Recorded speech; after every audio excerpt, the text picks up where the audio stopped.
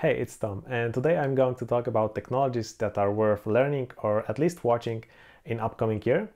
It's all, of course, from a perspective of a mobile developer. And this video will be separated into two sections. The first part will be a perspective of a mobile developer working in a medium or a big company. And the second part will be a perspective of an indie developer, freelancer, or someone working in a startup. So let's jump to the details. Okay, let's start with developers working in a medium or big companies. So if you're working in a medium or big company, those companies still have a lot of time, money, and resources available to be put into developing native apps. And they will be developing native apps probably forever, or at least for a long time since now. So if you're not going to switch to other job like a freelancer, or you're not going to switch into a startup, it's still worth to polish your skills in native development, in Swift development or Kotlin development. It's still worth to put your efforts to learn more about those platforms to become better native developer.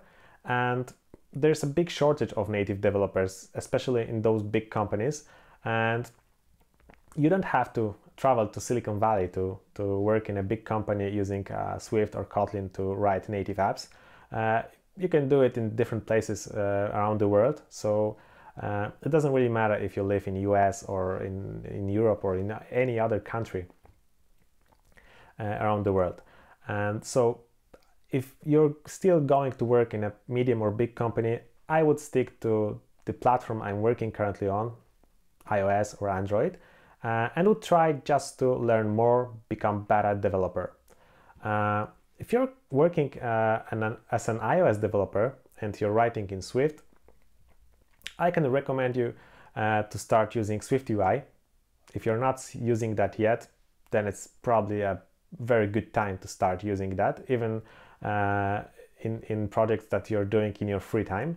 The second thing to learn or at least read about is Mac Catalyst, which allows you to port your apps from iPad to Mac App Store.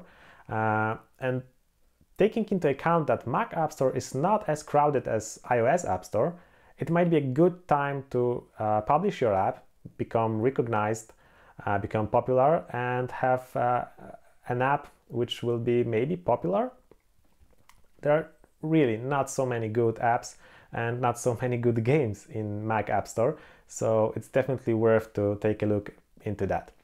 The thing that I would not recommend you, if you already know Swift and you're not a machine learning engineer or you have no knowledge about machine learning, is to start learning machine learning using Swift, because there are not so many good resources to learn about machine learning, and you will be only sticked to a TensorFlow framework, which is very popular. It's probably the most popular machine learning framework, but there are also others.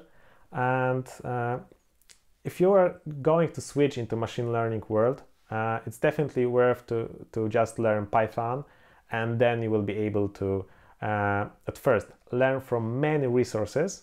And the second thing is that you will be able to switch into other frameworks like PyTorch, Keras, and you can also still use TensorFlow. So that's something I would not recommend. If you are going to learn machine learning, just learn Python. You don't have to be a master in Python. You just need basic skills. Most things you are going to learn is math. And the same with Kotlin. If you are an Android developer, you can still polish your skills. Try to learn writing on different platforms like Google Home. There are so many Android platforms. And the thing I would not recommend you to try is to try to learn data science using Kotlin. There is a KNumpy, so it's Kotlin bindings for NumPy, probably one of the most popular libraries used in data science. But still, the same case as in my machine learning. Kotlin and Swift are not very popular, probably not popular at all in data science, data engineering, and machine learning world. and there are not many good resources. There are probably no good resources to learn data science or machine learning using Swift or Kotlin. So if you're going to learn something about data science or data engineering, once again, just learn basics of Python, and there are tons of resources, free resources that you can use to learn the basics, the more sophisticated things. And still, there are a lot of people who will be able to help you while learning data science or machine learning, but still using Python, not Kotlin or Swift. So those are those things that I would not recommend to learn while being a mobile developer. And the good case might be also the recent case with IBM Kitura, the server-side framework written in Swift, which was great. It is still great, but IBM abandoned that. They put a lot of effort, a lot of money to make it popular. It didn't happen. And recently they just said, okay, we are leaving this ship. And honestly, it can also happen with Vapor, which is other server-side framework written in Swift. Swift is a great language, but maybe not for server-side development. Okay, so we can finish this part and we can switch to the other one. Okay, so we are in the second part. So this is a perspective of a mobile developer working as a freelancer, as an indie dev, or just working in a startup. So a small community of people focused on one project. So I think that there are two ways in upcoming year that are worth following, but it's still worth to just choose one of them and become probably a master. So the first one is backend development. So, but I'm not talking about writing a code in Node.js, in Django, or any other dedicated server-side framework, but I'm going to talk about serverless.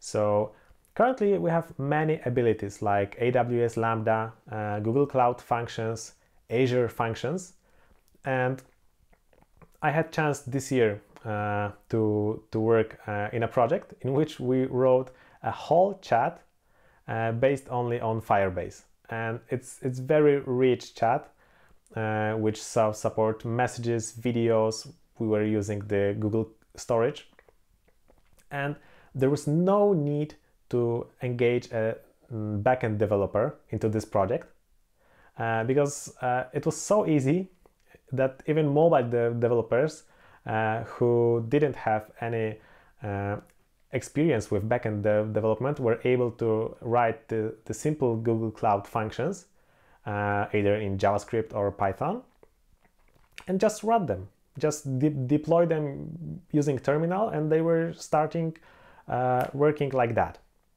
which was great. And the idea behind the serverless is that you don't have to be a backend developer to write a backend, even sophisticated backend, for your app. So either if you are working on your own project, like as an indie developer, or you're just writing something in your free time, because you're working as a freelancer or working in a startup, you are able to develop a simple or even sophisticated server-side logic within a couple hours if you only know Python or JavaScript or Go. If you know JavaScript and or Python, you're able to work on all those platforms, so AWS Lambda, Google Cloud Functions, or Azure Functions. If you know Go, you are only able to write code in AWS Lambda and Google Cloud Functions, those two are probably the most popular. Okay, so that was the backend, and now let's switch to the frontend.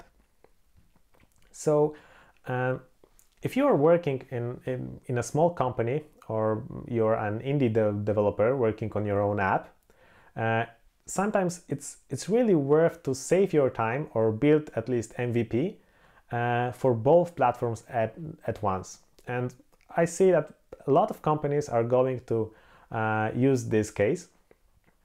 That's why the multi-platform technologies are growing so fast. Recently, especially Flutter. I noticed that popularity of Flutter in Google Trends is now a lot bigger than popularity of Swift and iOS platform, and it's still growing. The popularity of Swift is decreasing, and it's really, I believe, worth to learn Flutter right now, because you're getting the native efficiency of app, the native speed, the native feel and look, and you're able to write for both platforms at once. There's also support for web development. It's still on early stage, but yeah, still 3 platforms at once. At some point it will work, I believe. And there are at least couple popular Flutter based apps. That's something I believe you should at least read about, or just try using one of your free weekends. You can just sit and read some documentation, write some code, and see how it's working. I think that this technology is really worth watching, and if you have a little bit more free time than others, it's also worth to learn that. The second thing in front-end and in multi-platform development is using JavaScript, and there are currently 2 ways to build mobile apps, or so-called apps.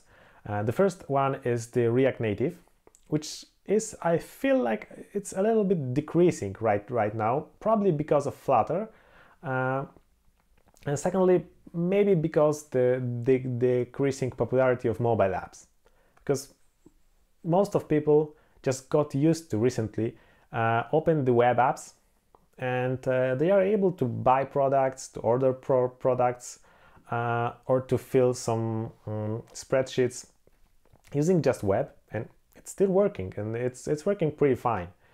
That's why I told you about that there are 2 technologies. So the first one is React Native, which allows you to write apps for Android and iOS. And the good thing is that if you have already working app written in React.js, it's pretty easy to port the code from React.js to React Native, and you can port your web app into your mobile app within a couple days, and it will be working. And the second technology that's worth learning, if you are already some kind of front-end developer, you have skills of front-end developer, it's PWA, Progressive Web Apps.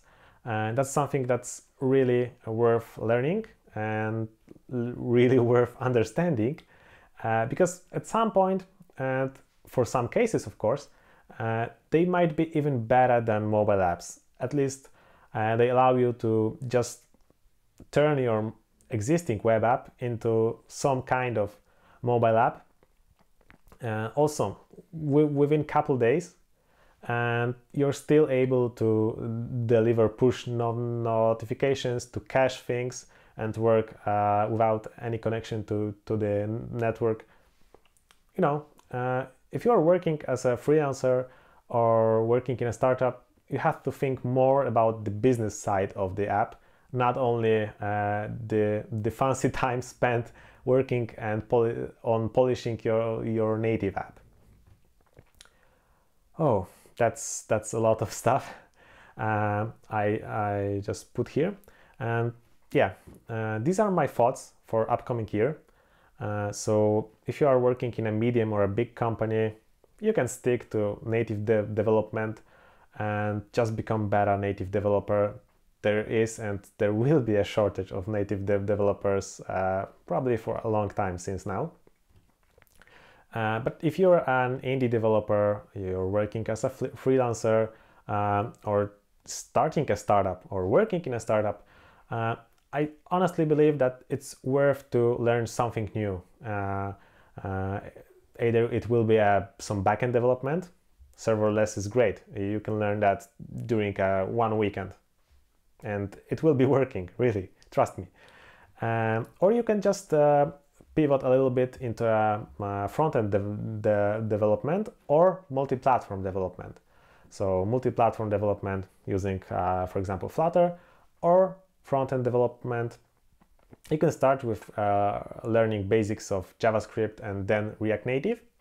And if you like it, then you can also switch into React.js or Angular or any other front-end framework. And yeah, that's all I wanted to share. So in a shortcut, my thoughts are that if you are not working in a big company, it's worth to learn something new in upcoming year and all upcoming years, probably. You can focus on backend or a frontend. It's up to you, but it's really worth to learn new things, to have a better perspective and be worth more on the job market. Okay, thank you for your time spent on watching me and this video. And I wish you a happy new year and see you next time. Bye.